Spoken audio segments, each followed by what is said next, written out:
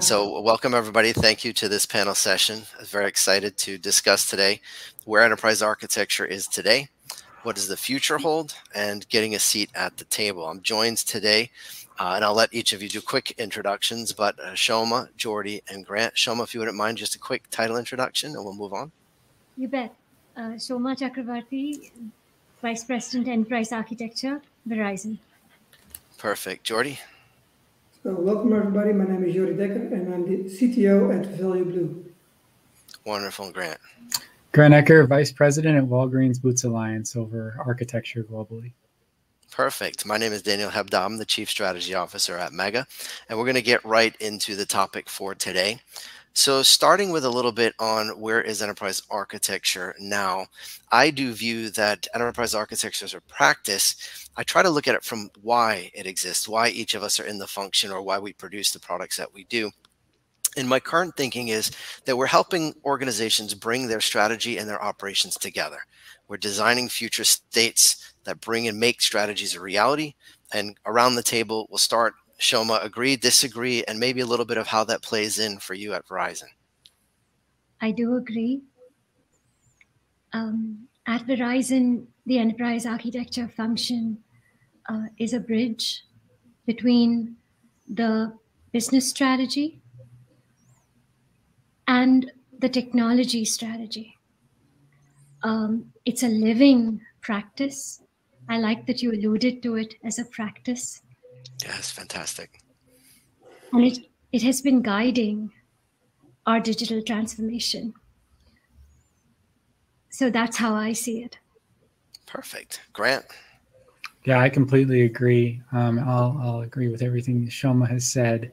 I think there's also a bit of a role we play in two areas. I like to call it the chief family counselor, where we help to bring the CIO's team together, right, on things that they might struggle with.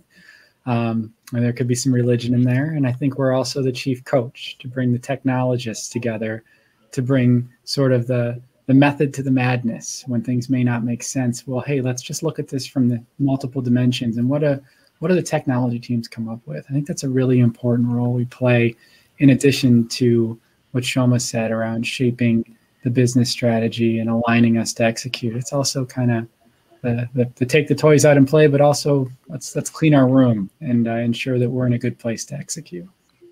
One quick reaction to that before I jump to you, Jordy, is that I use an analogy, and I like the wording you use, Grant and Coach, of when we're in the high-speed transformation, and if you're dealing with agile teams, they're the players, if we use a sports analogy, and the architects can help play the role of coach by coordinating and orchestrating.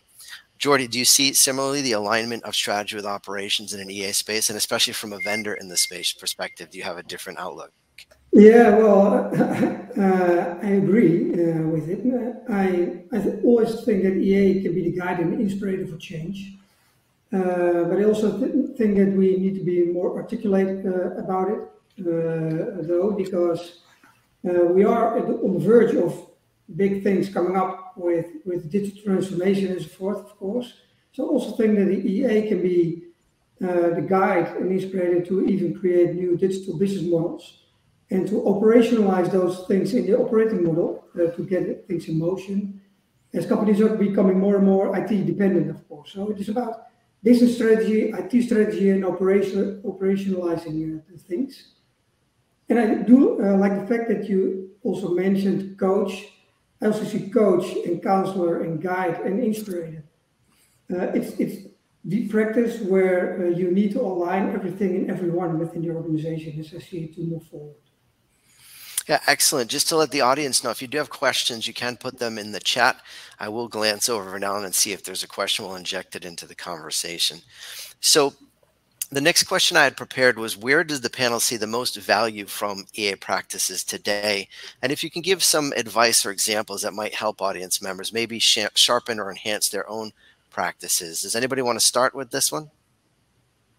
Yeah. Jordy, go ahead. Of course. Yeah. So what I see is that business is IT nowadays, right? So there is no business, there is no IT. Business is IT. And it's blended due to the digital transformation and all innovations that come with it. And so EA reaches the business strategy and even comes to the boardroom. But I do think that you need to spread the word a bit more, because the old way of doing EA is, to me, is dead. We need to be more agile. We need to be more outgoing. And as nowadays, agility comes in more and more, of course. So you also mentioned it's only speeding up more and more. So how do you do that from the EA perspective? So you need to jump on the agile world, to become more and more into the projects, do more into projects. And I think that the era of EA is now, but you need to reorganize yourself a bit to do it, to be able to go forward and to be lean and agile. Because the old way of project start architectures and big designs up front are not doing it anymore, I think. Grant, do you want to respond, but also add your own views? Yeah, I think there's a really important role that EA plays in sort of bringing groups together. So an individual solution architect or individual area or product architect will be looking at their space. And I think it's a key role of EA to help identify the larger scope efforts, the larger impact efforts, and to be able to connect them across the ecosystem of technologists that work in that space, that really incubate that collaboration as far left in the process as possible. So that starts out when we look at capability modeling against business imperatives to understand where are the hot spots, kind of as I talked about earlier today, but that follows through into execution as we get into the depth of design. Do we have the right technologists and the right technical architects engaged to ensure we're following the patterns and approaches that allow us to get scale and speed? Excellent. Shoma? I want to build on what both Grant and Jordy have said.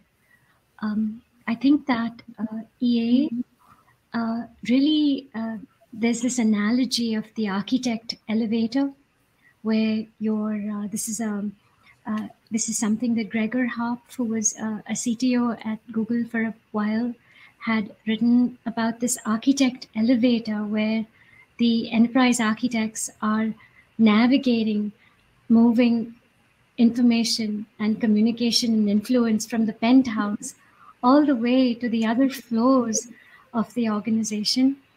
And I think that is where EA brings the most value. So building on what Grant says, I have experienced that it is in EA where the dots can be connected across the enterprise in a way that really enhances the meaning or the opportunity or the weakness or the gap.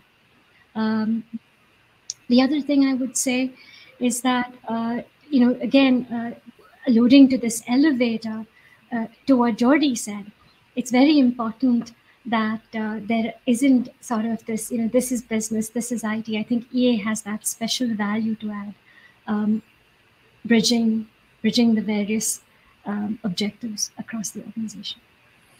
So very fantastic. And I think with mature architecture practices, both the moving left, the elevator, and of course the merge of the business and IT are imperatives. I know that when we talk to the market, if there is an organization that has maybe a new EA practice, maybe they're not yet well established, any advice from each of you on how they can get to that level of where the business in particular accepts that movement on the elevator, that shift to the left, or that inclusion that business and IT are aligned?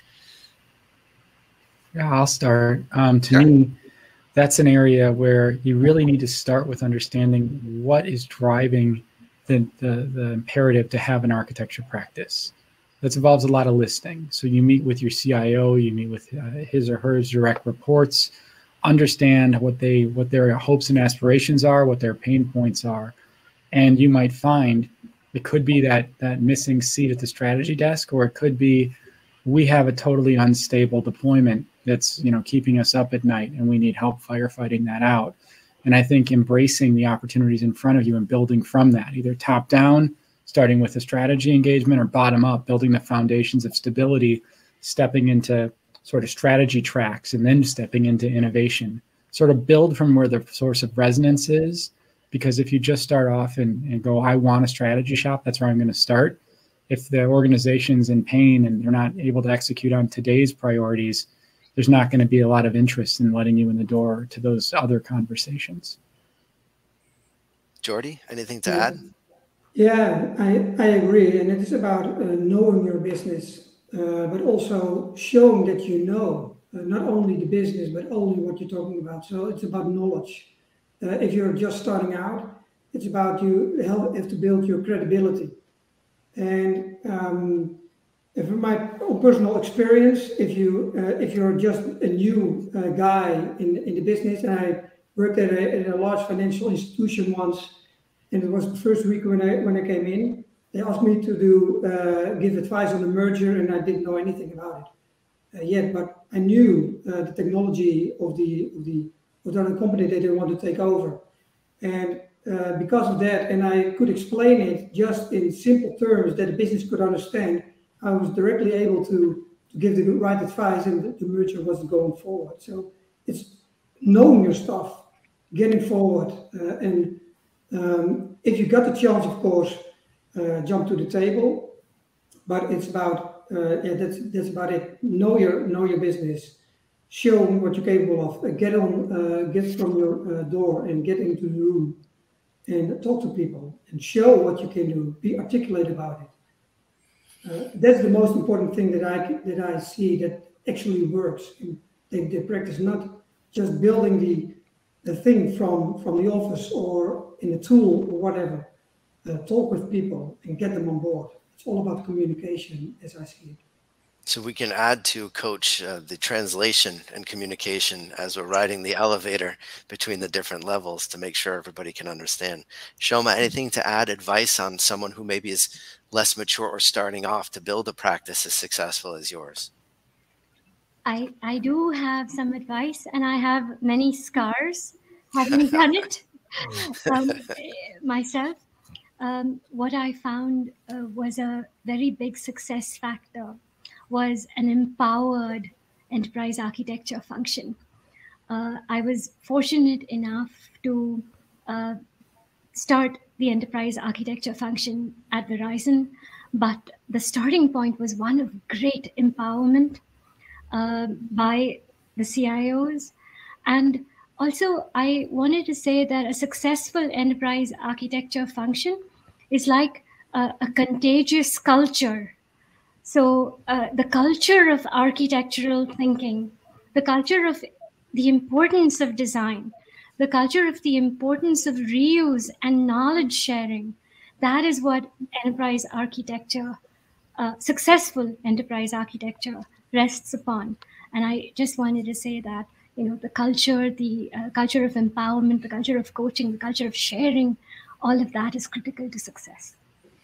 So I think that's a great point. We've seen over years what we've called the viral effect, is that an EA practice may initially struggle to get off the ground, but once they do and that culture takes over, it can be rapid, and that culture is really a valuable aspect.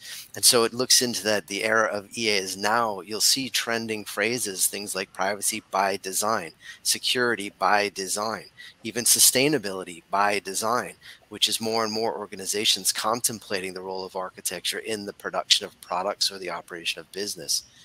At my organization, we have an expression to help launch new practices. You may be perceived initially as noisy by those outside of EA. First, build value, build a usefulness. And that can be to show what you know, communicate value, as Jordy explained earlier.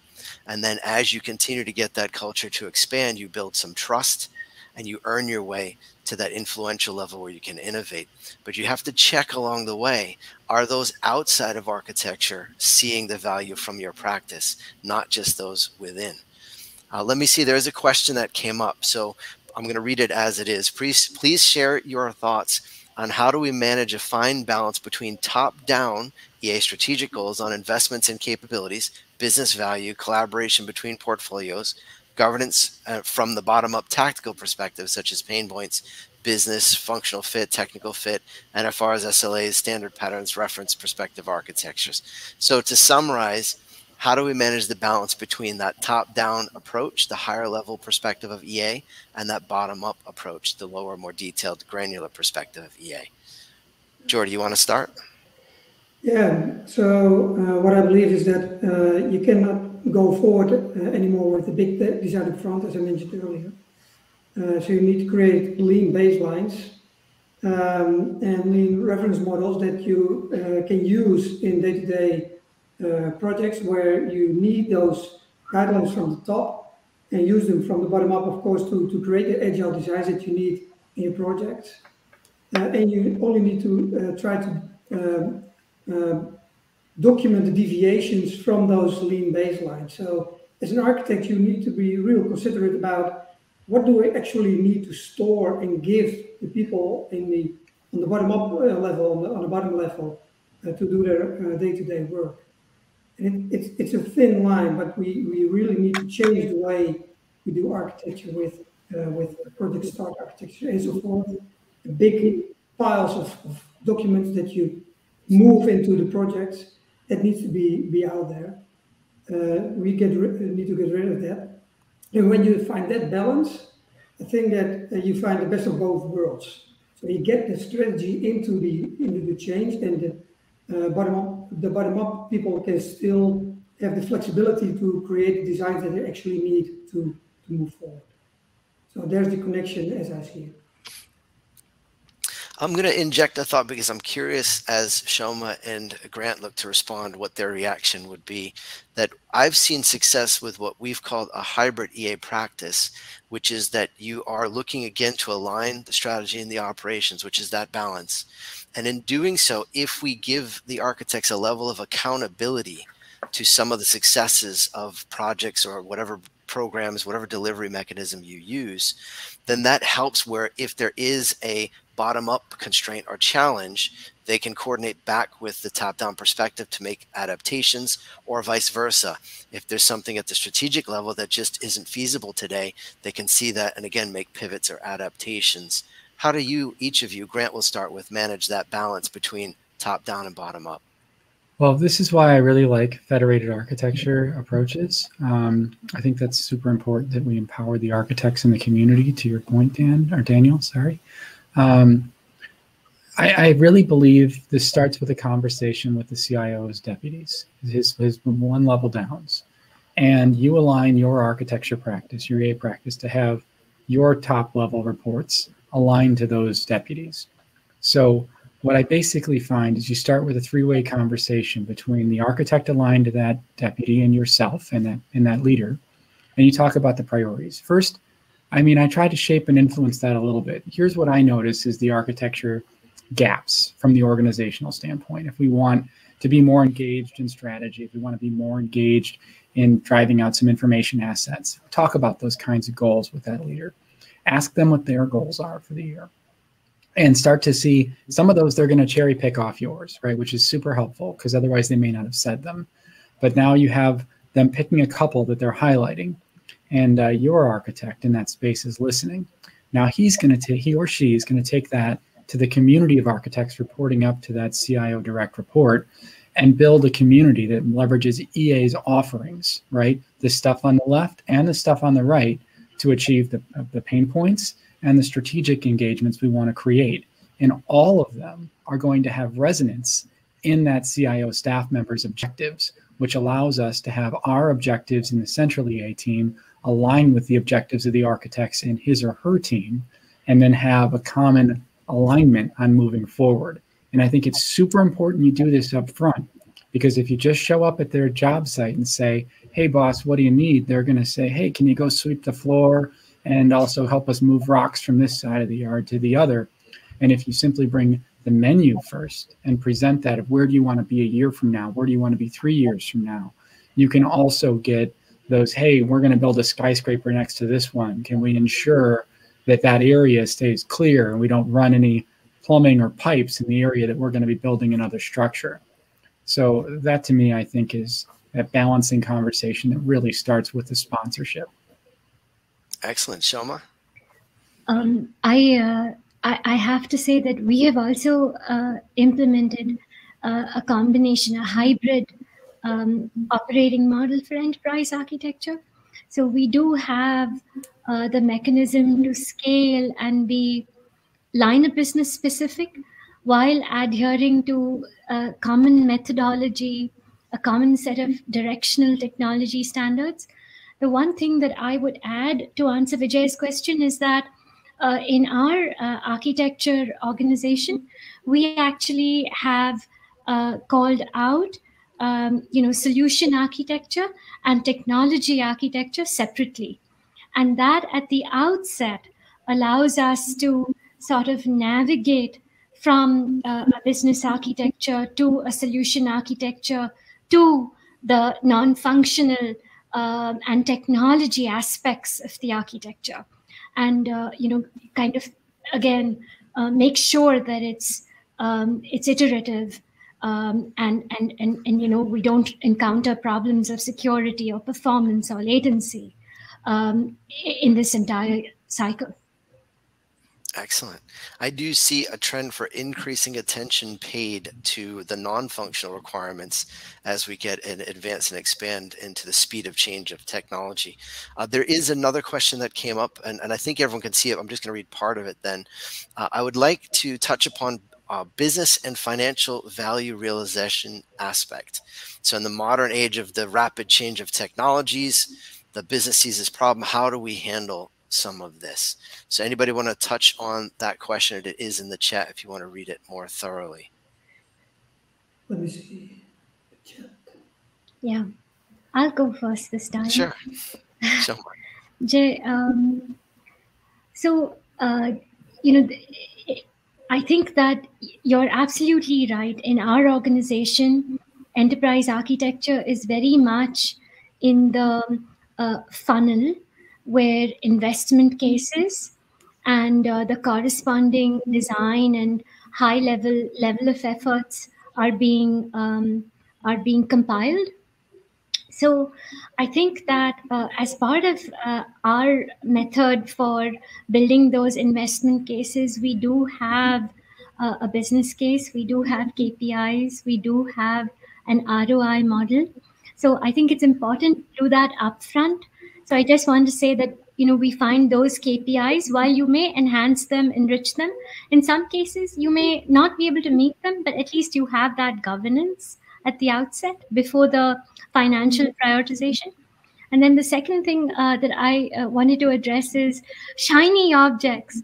I have found enterprise architecture to be a great restraining force in the chase that an organization succumbs to, for shiny objects.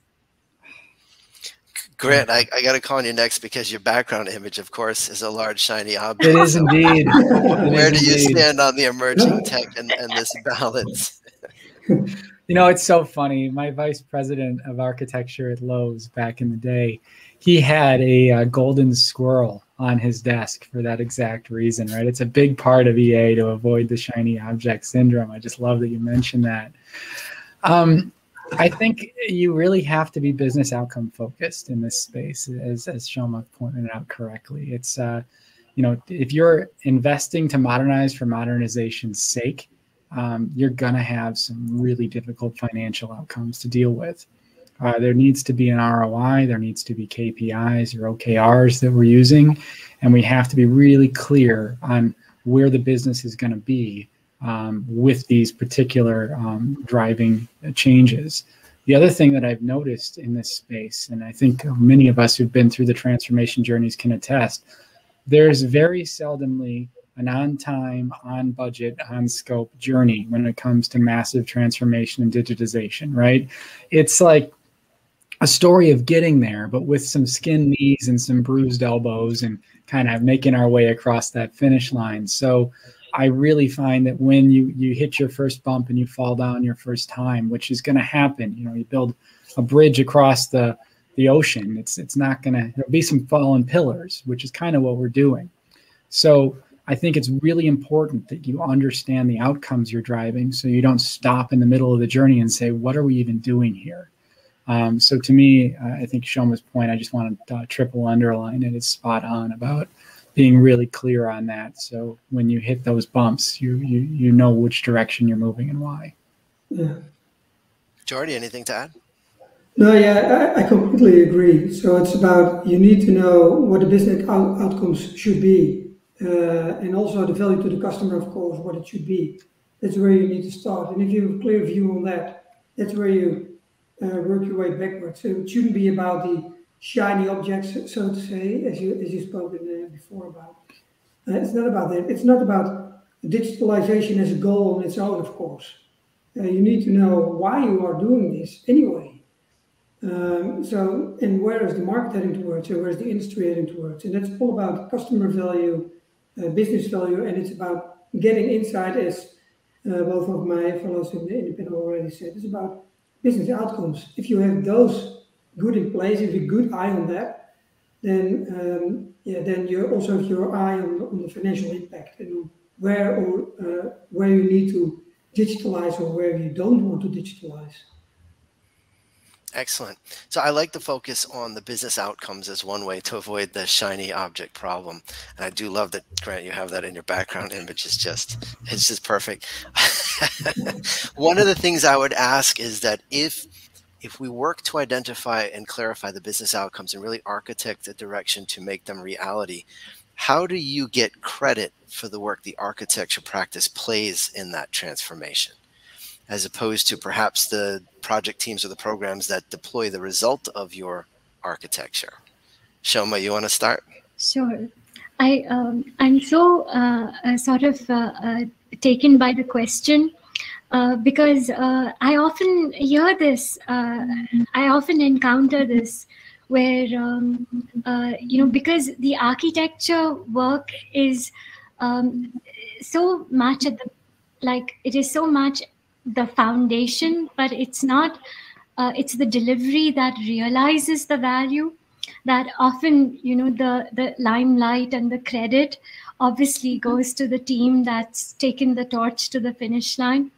So it's very interesting that you say that.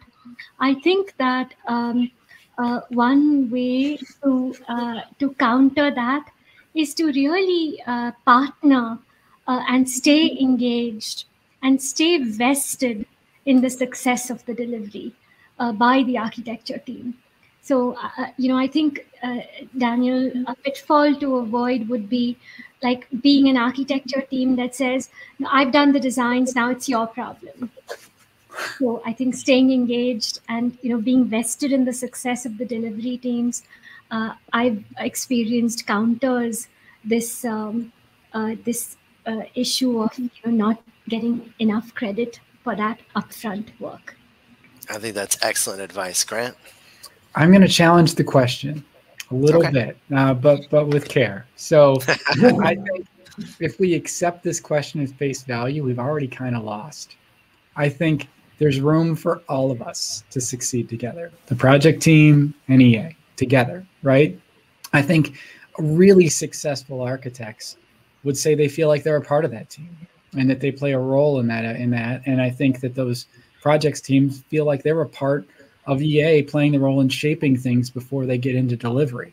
So while the reality is there that if we aren't careful to kind of share our successes, but in a way that's clapping and applause for the organization, then we are at a place where we could end up being potentially taken for granted or not necessarily appreciated in the organization. So there's something real here, even if I want to challenge the question a bit. Like, we have to claim our wins. And I find the best way to do that is to create an inclusive environment of appreciation across the community of architects and the community of technologists that ultimately are shaping these outcomes. I couldn't agree with each of you more, and it ties into the mention earlier, the hybrid organization. EA has to have skin in the game or it doesn't work. And so I'm with you, and I think that's where you'll get a shared credit. It's not one or the other. Jordy? Yeah, as I'm looking at it as well, so I agree, but I also think that, day-to-day enterprise architect doesn't have that big of an ego. So it's more a team player, and so they don't usually take their win like I've put in the win, but I think that they feel like when they operate like a team, as part of a team, and the team says, well, we have delivered faster, better, and within budget, and also we reached the business outcomes that we aimed at, and we couldn't have done it without you, or the other way around. For the architect, you have reached the goals that I set out, but it was only due to you as the team that it helps. So I think that it's more like being part of the team and seeing part as a team instead of the party pooper, so to say, that is the policeman. If you're not a policeman anymore and you're seen as part of the change team, then you're a winner, I think. Excellent. I think we're all in great agreement. I love it. So there is another question that's been posed, and it's that most EA initiatives projects are led by IT. How do we ensure that we get business engagement? How do we ensure the business capabilities are real business capabilities and not just the IT perspective of the business? And then related, do you see business asking to make architecture processes more lean? So I'm going to tie those, even as two different individuals, that Jordy mentioned earlier, business and IT are, you can't separate them anymore, but there are still titles and functions that manage budgets and priorities separately. How do we bring these together from an EA perspective? Who wants to start on this one? I'll start, and I'll be a little obnoxious. Apologies, but the talk I did earlier today really talks about this. So to me, the advantage is I'll give you the 4-second version. Well, probably a little more than 4 seconds. But if you can build relationships with those IT stakeholders, understand their pain points, and have them facilitate and broker relationships with you and the business to start to shape things, then you won't feel like that you're behind the 8 ball helping an IT organization after something moves into sort of the execution or implementation model. You can be out front helping bring that IT team to the strategy table and shaping what those outcomes, what those efforts ultimately become. So that's the journey, is to first empathize and become a part of the IT team, then to be able to broker their entry into the strategy conversation, and then to be able to sort of hand off the baton back to them where you notice the hot spots in the investment plans that are going to need their pre-planning to be effective in creating the foundational programs that will enable multiple business areas to execute.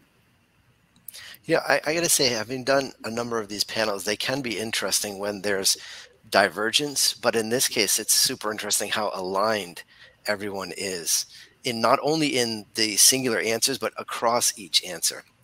Right, the elevator moving up and down related to what you just said, the coaching, the shifting left, the business IT coordination, everything. It's on such a theme that's just powerful. So I hope it's resonating with the audience, because I'm loving the reactions and responses. Shoma, do you want to add to what Grant mentioned or have a different perspective? Yeah, I wanted to say that I think if most EA initiatives and projects are being led by IT, I think that's a flag, and you have to kind of ask why. It's possible, depending on an enterprise's journey, that it's the right trend. However, it is one that strikes me as odd and demanding attention. In my own experience, that's not often the case for a healthy EA function. In my experience, EA initiatives, especially the large, well-funded ones, as we've said before, as Grant, Jordy, Daniel, and I were saying before, are usually tied to some sort of business transformation. So I just wanted to say that it's probably a good thing to dig under. And then the other thing, again, I just wanted to share, to the second question, Jeremy's question, do you see your business asking to make the architecture process more lean? So I wanted to say something that I think it's very important for us architects to constantly question if we are overdoing it. In other words, I'm a big proponent of lean and what is necessary in terms of process roadmaps, documentation. Great. Jordy, anything to add? Yeah, well, I agree with the last thing that Shoma said. It's all about the just enough architecture, so lean and not over architecting things. And I also think about what I see is that businesses also often think in applications. So they want to change an application or want to do something in their application landscape. So even in the business, they talk about IT instead of business outcomes and processes and the things they want to deliver to the customer. So that's also why I think that it's often IT centric, because it's often about the IT landscape, the application landscape, and also the business is talking about that. And I think that the enterprise architect shouldn't be in the IT section. I think it's an IT savvy business consultant, so to say. So, enterprise architect really knows the business, should know the business. It shouldn't be seen as an IT person. So it's the bridge maker between both worlds, as I see it. And I also think that the reason why a lot of initiatives are IT initiatives is due to the fact that we have the digital transformation in place. So due to the digital transformation, a lot of technology innovations are coming in, and it's all IT driven, often IT driven. That's where you shouldn't be talking about IT anymore. It's just adding business value from the IT perspective. And that's a mind shift, I think, that both business and IT should make in the coming period.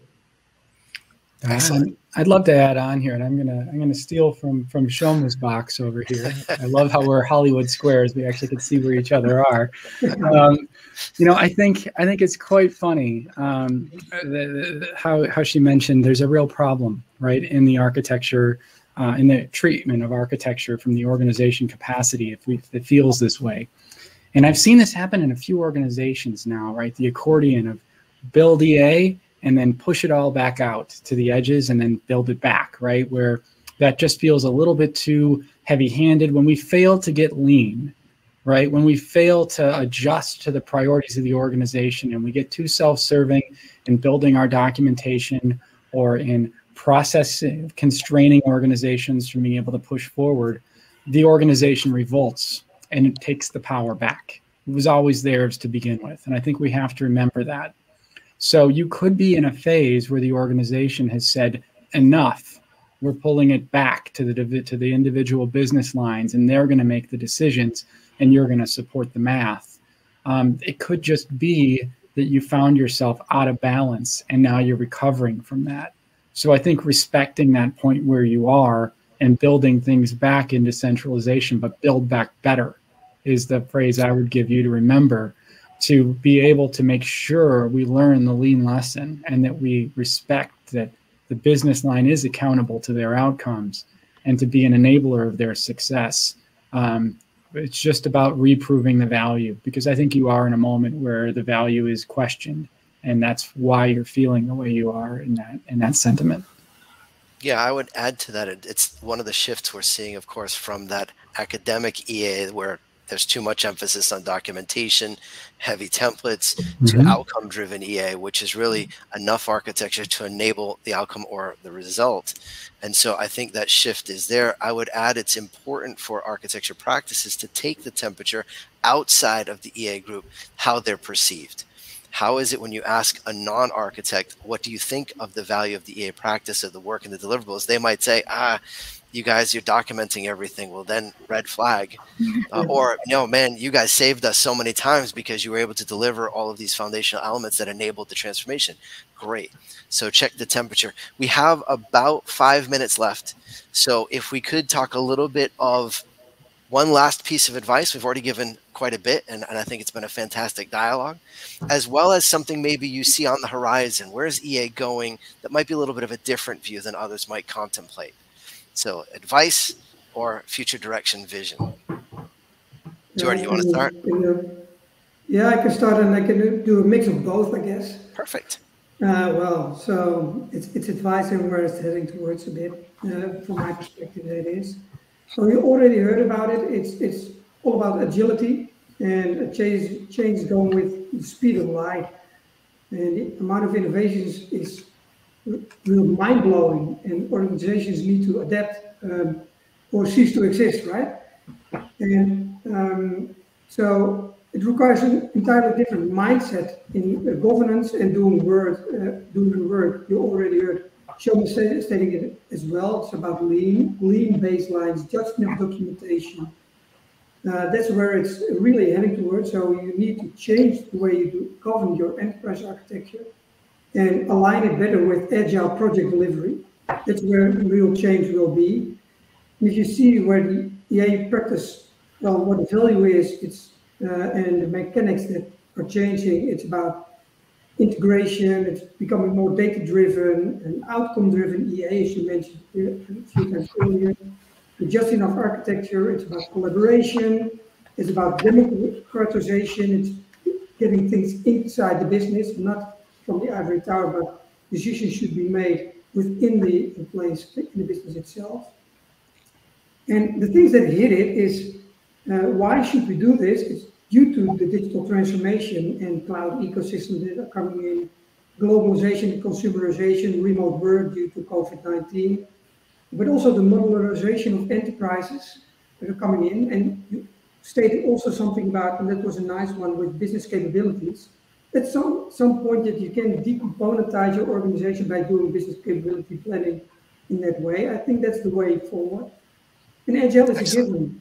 So, yeah, you should be on the train. Thank you. Shoma? I liked what Grant said earlier, and I just wanted to sort of double down on that advice. I really think the enterprise architecture function should find a way to connect the value generated from it.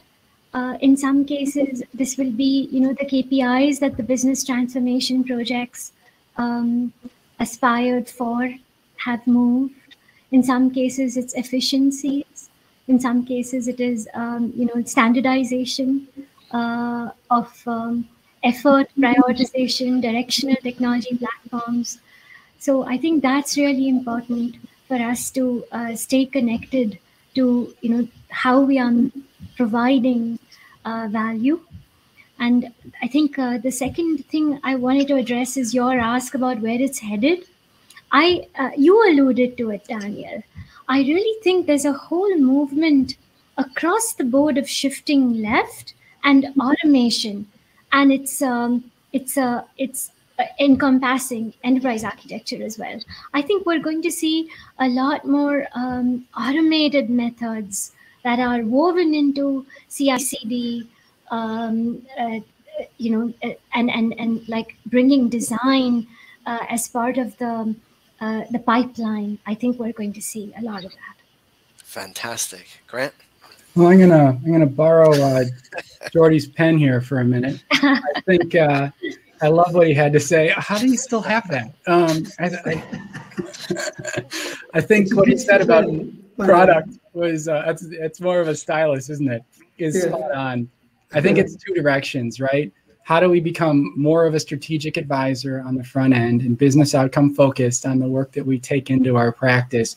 And then how do we export that into an organization that's getting more agile, getting more product focused by bringing agile into how we work, by bringing product into how we do business architecture, and having these kind of concepts fluidly become our language as well. So that's who we represent. And it's really important that we're fluidly treating. I mean, the CIO and their staff, that's our customer. And we engage the business on their behalf. So when we shape the IT strategy and then bring it back to them, we need to bring it back to them in the language that they work. And that's out of time. So fantastic. I really enjoyed the conversation. Hopefully we can continue the conversation offline. Wonderful. But thank you, everybody. I'll see you either on LinkedIn or through emails, etc. Have a great day. For those who attended, thank you very much. This was a lot of fun. Thank you, everybody. Bye. Thank you.